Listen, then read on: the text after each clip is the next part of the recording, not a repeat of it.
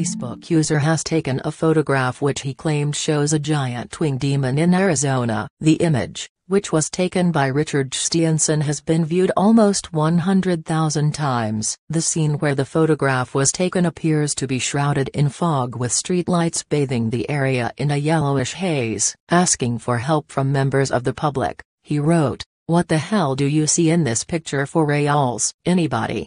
One user, who claimed inside knowledge of the other world, suggested, "Looks like a frontline demon. Where this at?" Others supported the doom-laden suggestions, but with the evil days we live in now, what if it is a demon wreaking evil deeds all around us? Whether you want to believe it or not, these are the end times. Another suggested, "So true, we are in end times. Any evilness can pop up,